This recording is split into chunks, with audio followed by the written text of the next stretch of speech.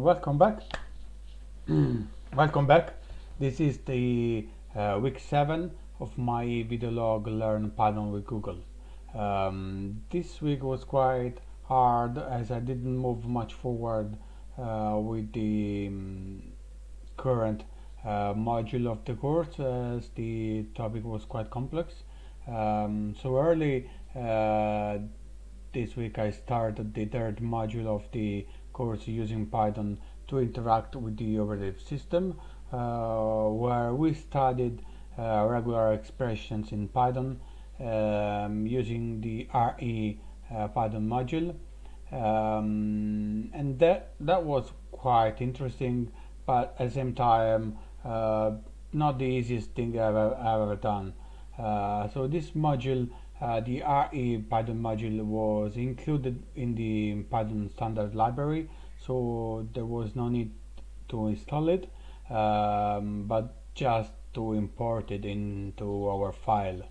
So we started with an introduction to the basics of regular expressions, what they are and why to use them. And basically a regular expression is a search query for text, and we use a string pattern to search in the text. It offers flexibility over the index method on the strings to find a specific pattern, which is why it's used a lot for this kind of purpose. So after covering the basic theory, we imported the module and we worked on few simple regular expressions using the search method. We briefly covered also how to use regex, which is another name used to call the regular expressions, regex. So we covered how to use regex with a command line tool like grep, and we studied some of the regex reserved characters like the dot, which is known as a wildcard that represent any character, any single character, and then the caret, which returns the word starting with the given pattern, or the $sign, which does the opposite. I mean, returns the word ending with a given pattern. So at the end of the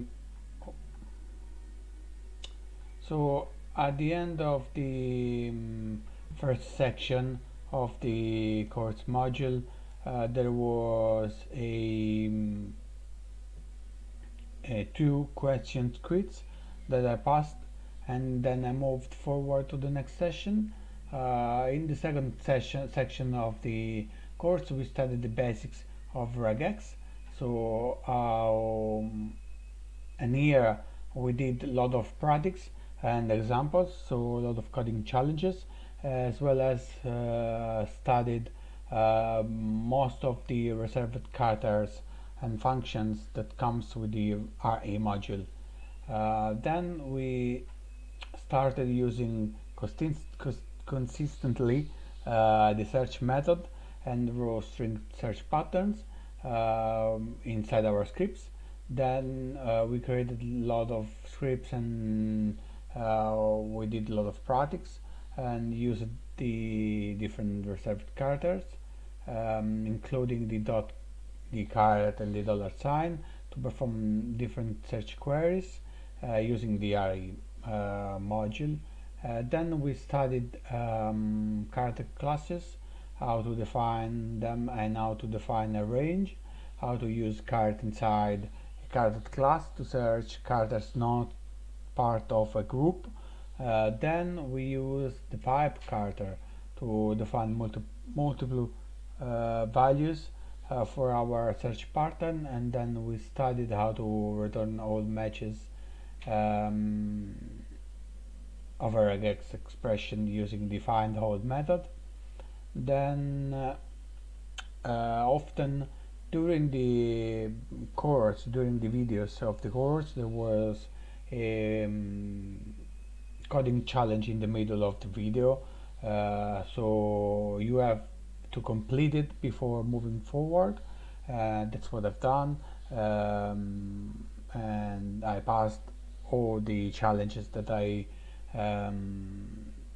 found during the section for this module of the course. Then we learned how to use the repetition qualifiers and how to find the repeated matches.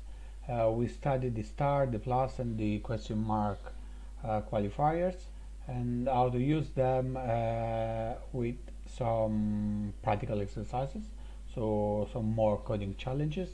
And essentially here the star qualifier matched all characters until the character that comes after it, while the plus qualifier matches one or more occurrences of the character that comes before it, and instead the question mark qualifier returns 1 or 0 occurrences of the character before it.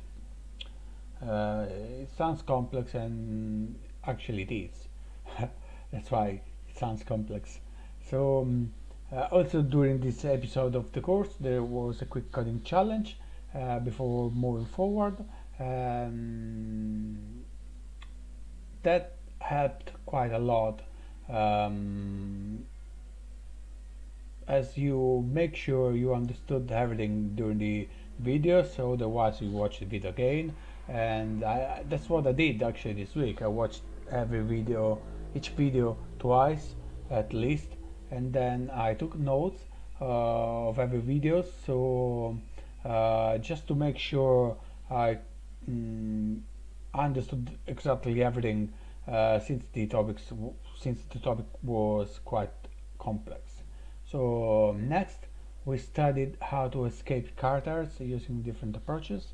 We have learned how to use the backslash to escape any special character, or how to use \w to escape alphanumeric characters including numbers and underscores, how to use the \d to do the same for digits, the \s to escape white spaces including tabs and new lines, or how to use the \b for word boundaries. Then as usual there was a coding challenge for this episode. Then we moved forward and saw regex in action with more practical examples and more coding challenges. At the end of this section there was a 2-question practice quiz with a score. I had 100%, I passed the quiz, and then I moved forward to the final section of the quiz of the course, where we studied some advanced concepts and we wrote more regular expressions, more advanced regular expressions, and that was challenging, honestly. This section started covering the capturing groups concept, and we worked more on repetition qualifiers. We used numeric repetition qualifiers, we wrote more scripts, and we did more projects to make sure we understood everything, every single concept. Then we studied 2 new methods of the RE module, which are the sub module, sub method, and the split method. And also in this section of the course there was a coding challenge in the middle of the video with the final practice quiz with again 2 questions that I passed. So I passed all the practice quiz with 100% score. Now the module is complete, so I am at the end, as you see here, of the regular expression modules, and I am ready pretty much to start the final challenge, which is again using the quick labs that spins up the Google virtual machine using the Google Cloud platform. so on the cloud, and I will let you know how it goes, but hopefully I will complete it successfully. um, but before taking this final graded assessment, here is where I will be receiving a final score for this module of the course. I just took a minute to rest. This week is gone and today is Sunday, so I will probably attempt to do this final graded assessment tonight if I'm not too tired. Otherwise I will start it tomorrow as first thing I do in the morning. But finally, yesterday I managed to record the fifth episode of my um, Python course for beginners,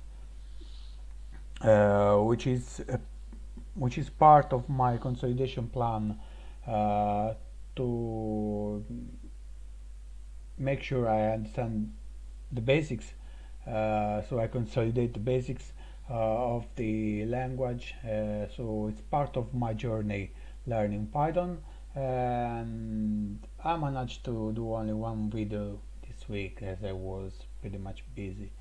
And before the end of next week I am planning to either complete this graded assessment that you see here on the screen, as well as start the fourth, and hopefully if the concepts are not too heavy, I will complete fourth module and pass even the fourth graded assessment. But I am also planning to record the final video of my Python course for beginners that is in Italian, and that will be the sixth and final episode of the course. After that I will keep working on my consolidation plan and complete the official Python tutorial, as well as do some coding challenges on HackerRank, which I didn't this week. That's pretty much it for this week.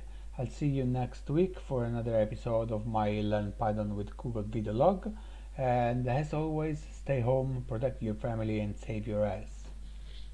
Take care everyone.